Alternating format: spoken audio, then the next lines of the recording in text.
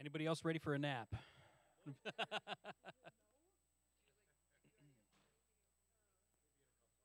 Yeah.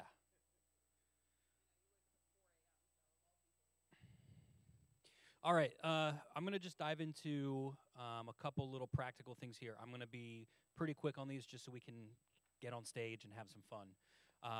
And we'll do a listening exercise in a little bit with House of the Lord, which was one that you guys brought. So we'll just listen through that one time and just kind of talk through that a little bit. But anyways, just want to talk about some of the practical things as far as, being on a worship team and all that. And just talk about, obviously, we've talked about the importance of identity and, what it means to be a Christ follower. And what is that? How do we move that into worship team? And one of the things I love to use as far as like a term is when you're on the worship team, like, so for my main instrument is drums. I'm not just a drummer, I'm a worship drummer. And, putting that in front of it, a worship leader, a worship guitarist, a worship bassist, a worship sound guy, what like it puts responsibility and it puts like there's a weight that you carry with that. So we'll talk about a little bit about what that means, and with that, with being a worship musician or a worship vocalist, the goal as far as being on a team is serving. You're there serving. You're a part of the team. Angie and Joel are leading the worship and tech, so you are there to serve. And there's four things that I like to focus on when it comes to serving as holistically on a worship team. The first thing is you're serving the Lord. The second thing is you're serving the worship pastor. The third thing is you're serving the congregation and the body of the church. And then four, you're serving the song. And the song will be like all the things we'll get into when we get on stage and the listening exercise. But when you are prepping for a Sunday or a rehearsal, ask yourself, how am I doing these four things? How am I serving the Lord? How am I serving the worship pastor, the congregation, the song? Obviously, serving the Lord is the most important. We spent we spent all morning talking about that and, keeping our focus on Jesus. So that's the most important thing. Obviously, nothing else matters. Like, spend time with Jesus, serve the Lord. And we have to be cultivating a relationship with Jesus outside of just Sunday morning. So if all you're doing is doing for the Lord and not being with the Lord, there's something you're missing there. You need both. And I've fallen into that before, especially being, on staff at a church. A lot of my, quote unquote relationship with Jesus was me doing. And I'm spending time in worship, but really I'm listening to songs that I'm prepping for Sunday. I'm not listening to get into the presence of God. I'm listening for the sake of learning, if you will. So there's an extra step, with being on a worship team that you need to be doing. You need to have a lifestyle of worship, and we tell people we won't do in public what we don't do in private. So if you're not spending time with Jesus in private, you're not going to do it in public. And a lot of times, like, we might be so frustrated with, the congregation's not responding, or this isn't happening. And sometimes it might just be, it might not even be them, but you can't take them to a place you haven't been. So sometimes it actually might just be something that you need to work on. Like, because we were hit with that, when we were on staff, like we kept hitting this wall.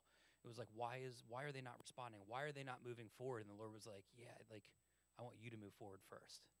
Like, I want to take you to a new place before I can take them to a new place. So, sorry. Okay.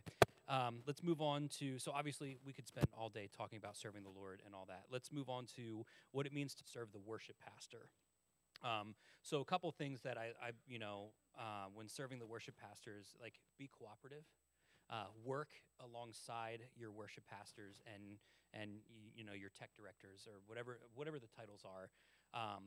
Leave when you show up to a rehearsal. Leave your pride at the door. I always say that to teams. Just leave your pride at the door and just walk in ready to, yes, okay, this is what we're gonna do. Okay, and just run with it. Another thing is come to rehearsal prepared. I can't stress that enough. Rehearsal isn't your time to learn the song. It's your time to bring all the pieces together.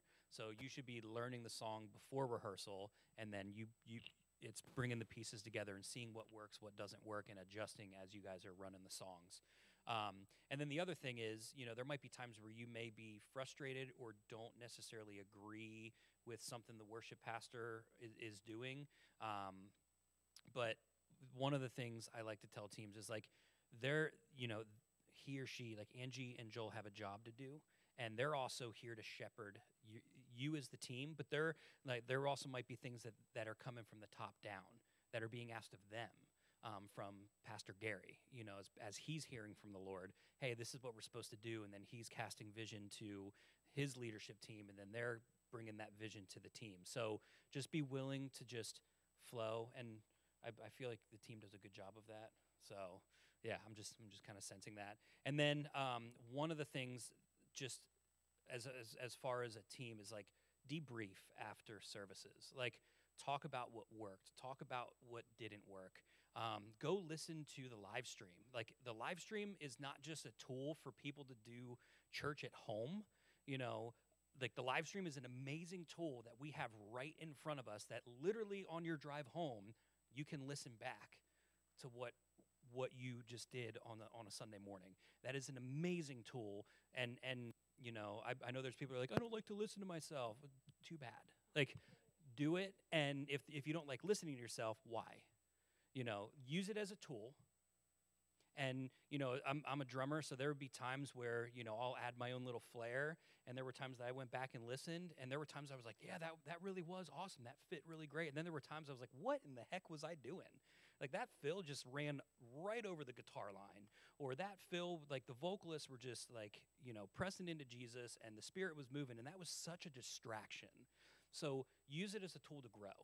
Guitarists, use it as a tool to, like, oh, that tone is actually a little harsh. Let me work on my tone at home to just work on things. So, yeah, use the live stream. We actually used to make our team listen back to the live stream, and then by Tuesday or Wednesday, they had to send us notes on what they heard, good and bad, and then we sent them notes, good and bad.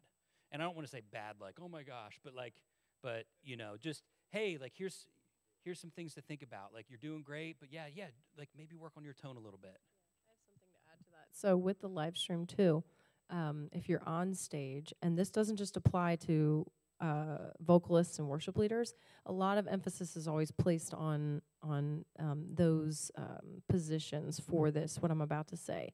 But it's for everybody who's on the stage. It's really good to not just listen to the live stream, but also watch, okay? Because we know that, biblically speaking, it is the Spirit that draws people. It is Jesus that draws people, okay? So, what Pastor Joel was praying earlier about, like, don't let us be discouraged by the lack of response. Absolutely, you shouldn't be, because they're not supposed to be responding to you. And your responsibility is not to get them to respond, praise God. So weight off of you. That's not your job. You can't do that even if you wanted to. Jesus is the one who draws people. So, but at the same time, how believable is it if we're standing up here and we're like, come on, church, let's worship Jesus. And musicians and vocalists are just like, we just don't look like the joy of the Lord is on us. We're not exuding the fruit of the Spirit. We don't look like we're having a good time. I mean, that to me is such a crucial aspect of, watching the live stream back, is, what do I look like? Yes, identity, amen. So it's just, I always use this example because this was always so funny to me, but we did a song back at the church where we worked, the one that we're going to do. There's joy in the house of the Lord. There's joy in the house of the Lord. And some of our vocalists and, like, our guitar player, maybe the bass player, they just looked miserable.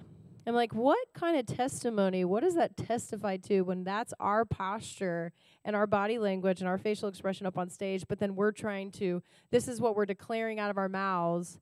Like, is it really in our hearts? Like, do we really believe it? Because if it is, it'll be an outward expression. It'll come out of us. It'll be evident. And we want the congregation to see that and sense that. So that's really, really important. Watch yourself. We used to always tell our team, if Jesus is in your heart and you have a relationship with him, can you please let your face know about it? So, yeah, you can steal it, put it on a T-shirt. If Jesus is in your heart, will you please let your face know about it? Yeah, a great friend of mine was one of our drummers, and he just always looked angry when he played. So I would just be, Carl, smile. Like, God is good, smile. Yeah, great guy, like, amazing guy. But just when he played, there was just this, like, stoicness. I was like, you look like you want to murder someone. Like, come on. Yeah, I was like, I know you're in the cage, but we can still see you. So anyways, those are just some different ways to serve the worship pastor. Use the live stream as a tool. And so the next thing is serving the congregation. Again, I'm going to be pretty quick on these. So as far as the congregation, it's pretty simple. Like, we don't want to be a distraction. We don't want to be playing too much, singing too much, like ad-lib stuff. And then we just want to create an atmosphere that allows people to worship. So how are we doing that?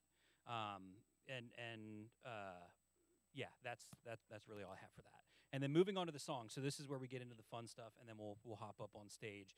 So serving the song, the biggest thing is know your role. Know your role. Know what you're supposed to bring. And I always say simple is always better. I would rather simplify everything and get to a place where everyone's gelling, and then start adding the flair. We had to do that with our team. We had to be like, let's just simplify everything for a season. Let's just play the parts. Let's just get through it, and then we can start adding the creative elements. Oh, hey, let's sit with it. Let's add some hits. Let's do a drum chorus and just the vocal. Like, that's what, just get back to simplifying, getting, knowing what you're supposed to do, and then you can start adding the flair, if you will. So I want to get into just some of how we do that, how we serve the song. So we're going to do a listening exercise. We're actually going to listen through House of the Lord. But I want to talk through, real quick, some things. When Angie sends out a song, let's pretend House of the Lord is a brand new song, and okay, I have to learn this song by next week or 2 weeks from now. When you listen to the song, what are you listening for? So I want to talk through a couple things, and I'll go instrument specific in a little bit. But overall, the things that we should be listening to is tempo, dynamics, the feel and groove, which is the overall, like, style, feel of the song.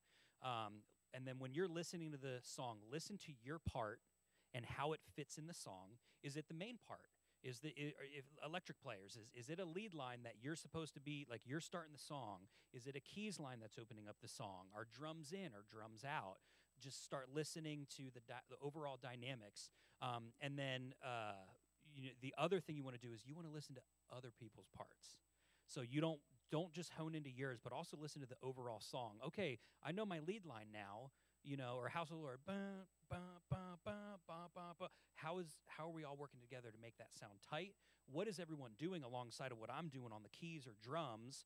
Is the bass line following the kick pattern? There's just a lot that goes into that. So don't just listen to your part. And if you know what everyone else is doing, then you can find those little measures or so in between different phrases where there's different textures that you can add. Maybe it's a little drum fill, or maybe it's like an extra little guitar line or something on keys that you can add into these different spots, and the song so well that you can do that. So I'm going to just go through some instruments. So drums, and I'll let you speak to vocals a little bit. So drums, obviously drums, and I don't say this because I'm a drummer, but drums really are the most important instrument. And I say that because they are the rhythmic foundation of the team. You know when the drums are in, and you know when the drums are not.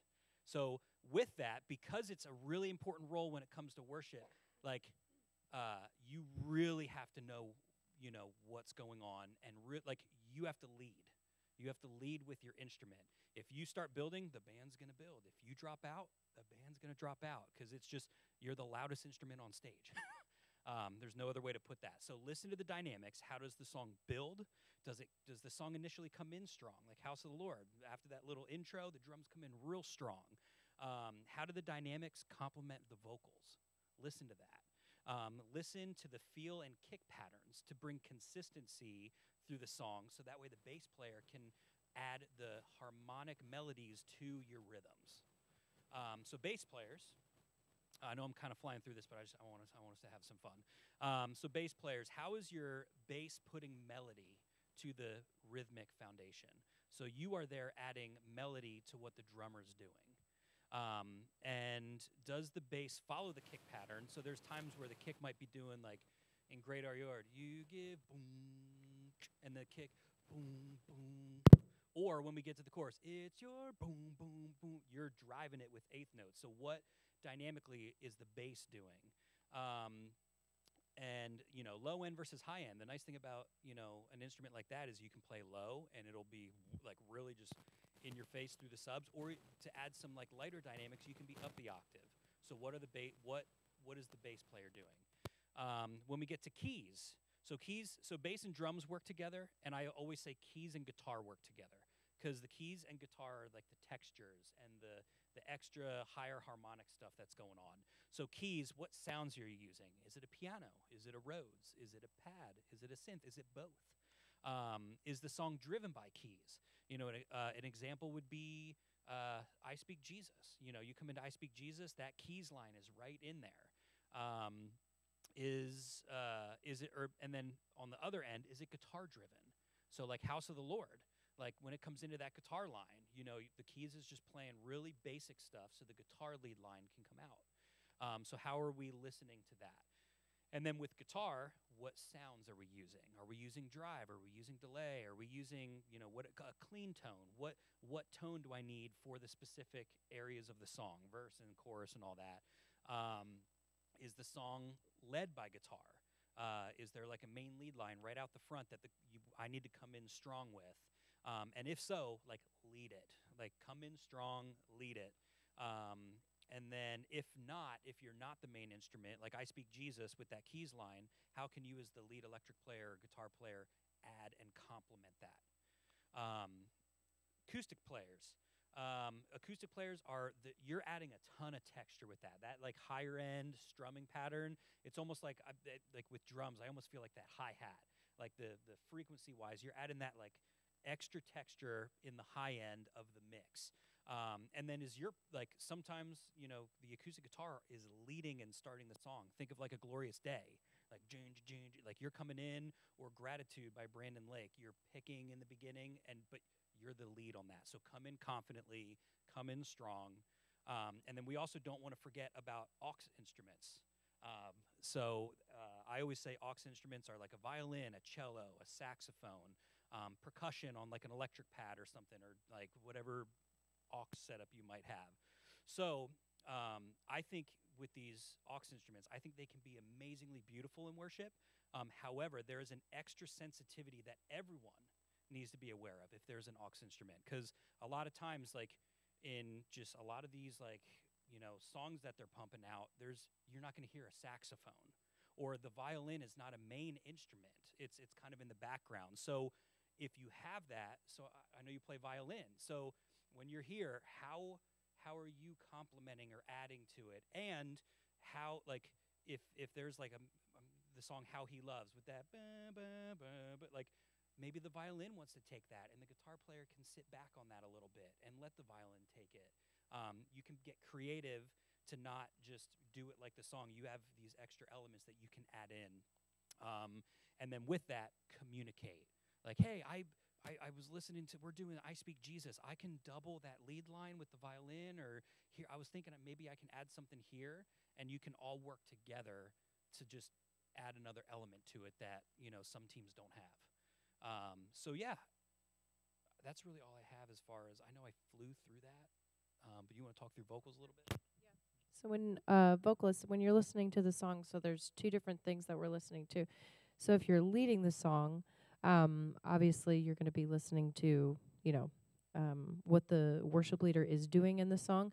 There's something that you have to be careful of, though, is a lot of the songs that are being released now are live versions of the song. And so a lot of time what they're capturing the live, spontaneous, spirit-led moments that are happening real time. So not everything that the worship leader is singing needs to be sung. You have to be able to discern and separate what is going to work for your congregation, what's not going to be distracting, because we don't want to be a distraction. We also don't want to try to create a moment that was for that time and is not for this specific time. Okay, so I know, I think when What a Beautiful Name came out in the very beginning, and Brooke Fraser has this beautiful voice, and she leads so well. She gets through most of the song, and then one version, I know there's like tons of versions of What a Beautiful Name. One version of the song, she begins to ad-lib during that instrumental. That worked for that moment. We don't need, I actually, like on our team when we did that song, I had a worship leader that tried to recreate that, and it just didn't fit. Not only that, but the electric guitar player and whoever else, I think we had a cello at that time, had worked together to take that instrumental, and it detracted away from what they were doing, you know.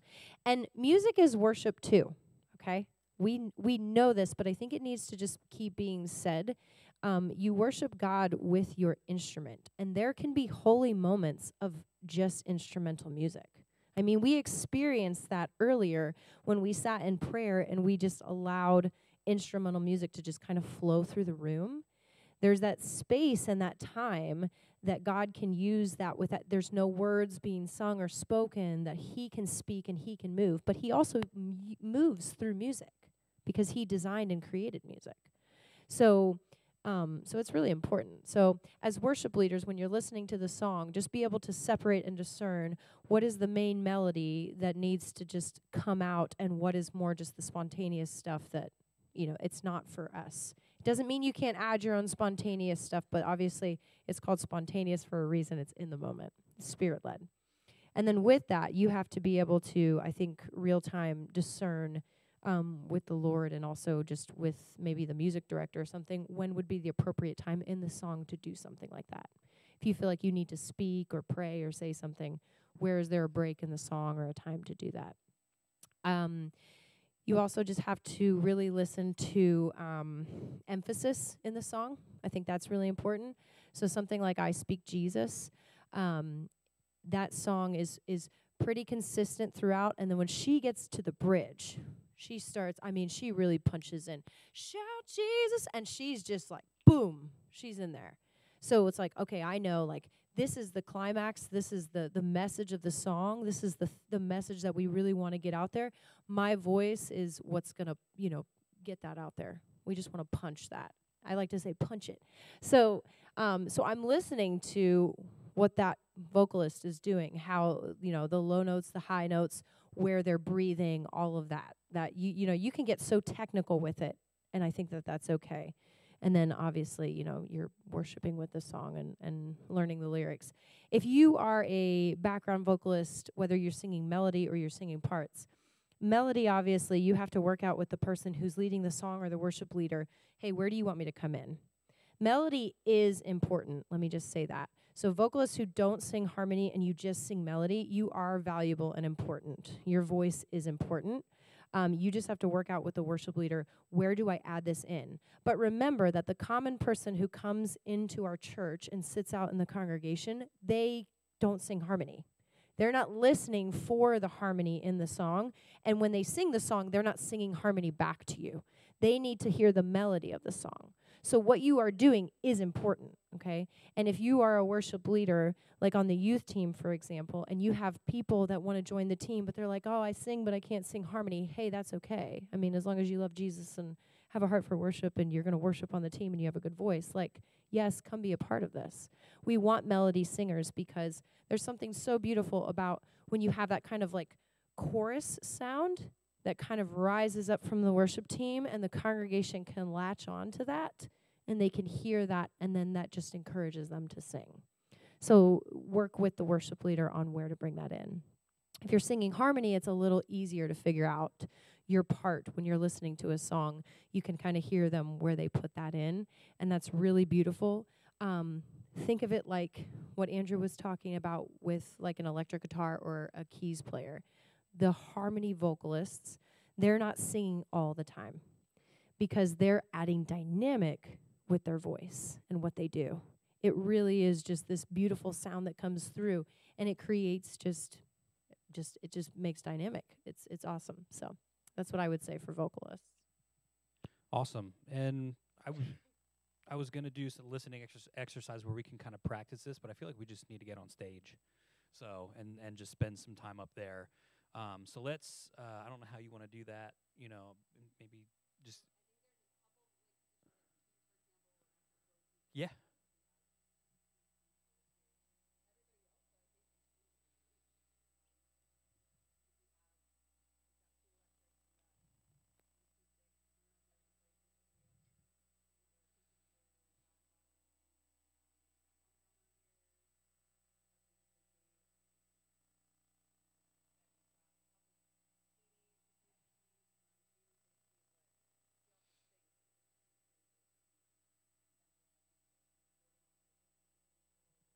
Yeah.